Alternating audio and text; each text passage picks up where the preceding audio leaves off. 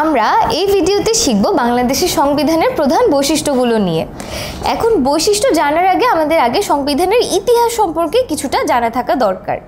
তো আমরা সবাই জানি আমাদের বাংলাদেশে স্বাধীনতার ঘোষণা হয়েছিল 26শে মার্চ 1971 এবং আমাদের স্বাধীনতা অর্জন হয়েছিল 16ই ডিসেম্বর।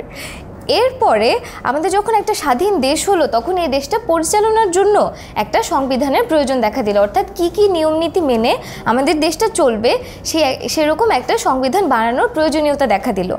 এজন্য আমাদের 10ই এপ্রিল 1972 সালে গণপরিষদের প্রথম অধিবেশন অনুষ্ঠিত হয়, যেখানে সংবিধান গঠন নিয়ে অনেক আলাপ আলোচনা করা হয় এবং সেই আলাপ আলোচনার ফলাফল অনুযায়ী সংবিধান কমিটি গঠন করা হয়, যেখানে এই কমিটিটি মাত্র 6 মাসেই একটা খসড়া সংবিধান প্রণয়ন করে এবং তারপর ফাইনালি 4 নভেম্বর 1972 অর্থাৎ 10ই এপ্রিল প্রথমবার সংবিধান নিয়ে কথা হয়েছিল এবং 1972 সালের নভেম্বর 4 তারিখ এই সংবিধানকে চূড়ান্ত অনুমোদন দেওয়া হয় এবং সেই যে 1972 সালে সংবিধানটি ফাইনাল করা হয়েছিল সেটিকেই মাত্র 15 বার এত বছরে সংশোধিত করা হয় এবং শেষবার সংশোধিত করা হয় এটাকে 2011 সালে।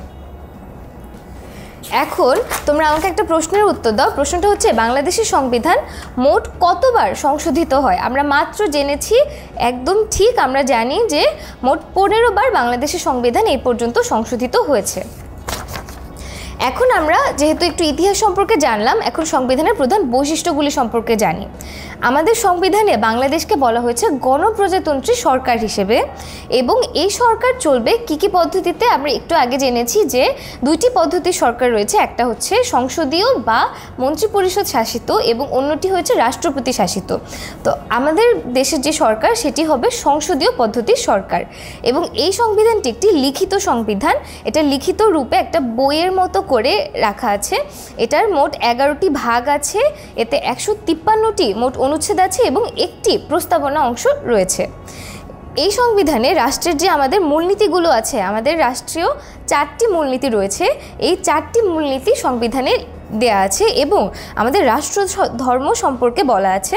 আমাদের রাষ্ট্রধর্ম হচ্ছে ইসলাম এবং শুধু তাই নয়, আমাদের যে বাকি সব ধর্ম রয়েছে আমাদের দেশে, হিন্দু, বৌদ্ধ এবং যেসব উপজাতীয় ধর্ম, সবাইকে সম্মান দেওয়া হয়েছে, অনুমোদন দেওয়া হয়েছে এবং বলা হয়েছে যে সবগুলো ধর্ম পাশাপাশি সম্প্রীতির সাথে সহাবস্থান করবে। এবং আমাদের সংবিধানে আমাদের জাতি এবং জাতীয়তা সম্পর্কে বলা হয়েছে। সংবিধানে বলা হয়েছে যে আমরা বাঙালি জাতি, যেহেতু আমাদের ভাষা এবং সংস্কৃতি বাঙালি, এবং আমাদের জাতীয়তা বলা হবে বাংলাদেশি, যেহেতু আমরা বাংলাদেশের নাগরিক। এই জিনিসটা ভালো করে খেয়াল করবে যে আমরা জাতিতে বাঙালি এবং আমাদের জাতীয়তা যখন বলছে তখন আমরা বাংলাদেশি। তাহলে আরও কিছু বৈশিষ্ট্য রয়েছে, সেগুলি হচ্ছে আমাদের সরকার হবে এককেন্দ্রিক সরকার, অর্থাৎ আমাদের দেশের যে সরকারের দায়িত্বগুলো আছে এবং যে অধিকারগুলো আছে সিদ্ধান্ত গ্রহণের, সেগুলি কেন্দ্রীয় সরকারের হাতে থাকবে এবং আমাদের দেশে সরকারের একটা এককক্ষ বিশিষ্ট আইনসভা থাকবে, অর্থাৎ আমাদের যে জাতীয় সংসদ সেটা একসাথে সবাই বসে সেখানে আলাপ আলোচনার মাধ্যমে দেশের সকল সিদ্ধান্তগুলি গ্রহণ করবে।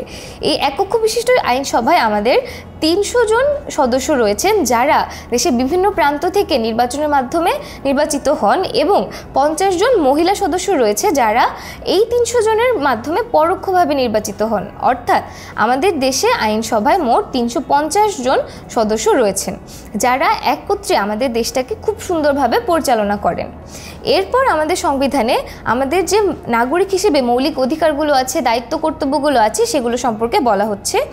তারপরে আরও রয়েছে জনগণের সার্বভৌমত্ব, অর্থাৎ আমাদের দেশটা যে একটা প্রজাতন্ত্রী দেশ, আমাদের দেশের সকল সম্পত্তির মালিক এবং সকল সিদ্ধান্ত গ্রহণের অধিকার যে জনগণের, সেই কথাটিও সংবিধানে উল্লেখিত আছে। এরপর রয়েছে বিচার বিভাগের স্বাধীনতা, অর্থাৎ বিচার বিভাগ তাদের নিজেদের ইচ্ছা অনুযায়ী এবং নিজেদের বিবেচনা অনুযায়ী কাউকে শাস্তি দিতে পারবে এবং এই নিয়ে তারা সব সিদ্ধান্ত গ্রহণের অধিকার রাখে। এই স্বাধীনতাটা দেয়া হয়েছে সংবিধানে।